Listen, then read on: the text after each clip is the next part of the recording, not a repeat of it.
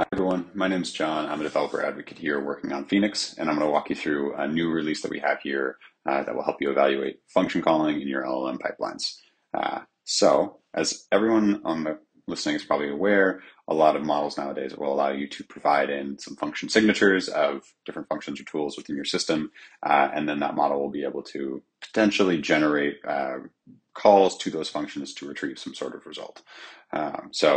This very useful, powerful kind of tool. However, we've seen that this is a very tricky thing for people to evaluate because there's multiple steps that need to happen and need to go right for this to actually function correctly. So the model needs to first figure out if it should actually call a function based on the user's question, then needs to pull out different parameters to include those in the function call itself, then generate the actual function call, and then take the response, construct a response from there.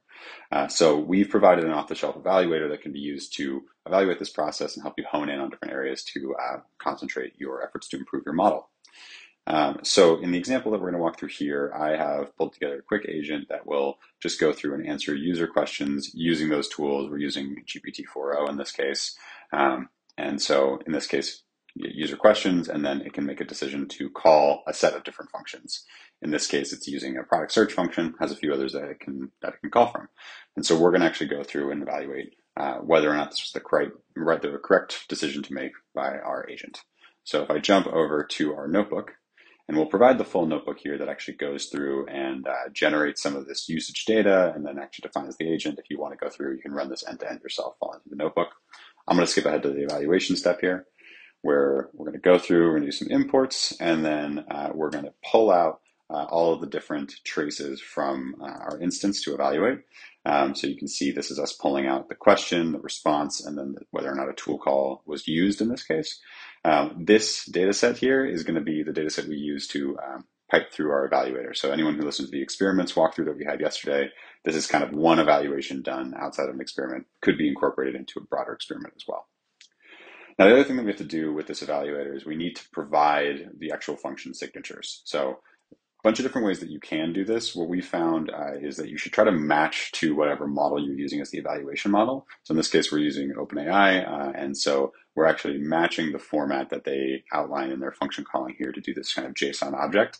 Pro tip, ChatGPT or other models are really good at actually just structuring this for you if you want to just paste in your function code. So we've got our function code there that we've defined. We're going to use an eval model here.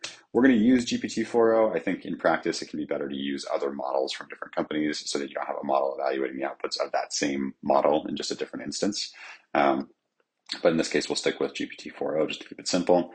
And then this is where we're making the call to our evaluator. So we're going to use the LLM classify method provided by Phoenix here. And then we're going to use this new tool calling prompt that we have. We have a template that we've built that we've just provided, which will check for all of those different vectors that we mentioned of selecting whether or not to call a function, extracting the parameters, and then generating the function. One thing that's unique to this one is that we're going to pass in the tools here, like the definitions of our functions or our tools, because in this case, we want to make sure that our evaluator has that extra context. So that's our JSON from before.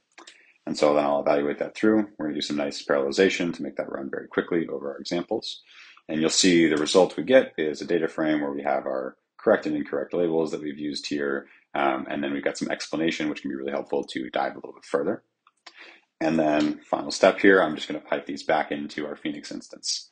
And so if I jump back over here, you'll see that we now have our tool calling eval. See, a lot of them are getting incorrect in one of those different steps here. So if I jump into our spans, we can go and we can see our evaluation here. So we'll take a look at one of these.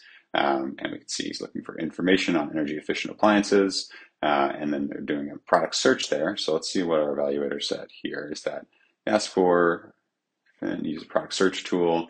However, the tool doesn't address the discount request. So in this case, they are saying they're interested in current discounts. So we missed that piece in our evaluation. So these kind of multi-query or multi-vector queries that you might have to come through are always going to be tricky for these function calling agents. So that gives us an indication that that's an area that we might need to improve. So from here, you could take all of these examples, you could pull them out, either your incorrect examples to kind of dive in further and do some extra training. You could pull out your correct examples if you wanted to build a data set that you could then pull from for some few shot prompting to improve your model here, just to show you, we could easily kind of pull out our tool calling eval, say we'll do our incorrect ones. You can see we can take all of our incorrect ones here, add them to a data set that we could then export, or we could use for any other kinds of training or retesting from there. So we can kind of build on this evaluator that we have here. Hopefully this gave you a kind of quick rundown of the new evaluator that we have built into the platform that matches with some of the other evaluators we have for hallucinations, for relevancy, for question and answer ability. So a bunch of other evals that we have within the platform. If you're looking for even more detail, we have another video that we'll link in the description below that goes into how you could use custom evals for even more kind of customization here. So check that out if you want to go even one step further than what we looked at here. And in the meantime, happy hacking.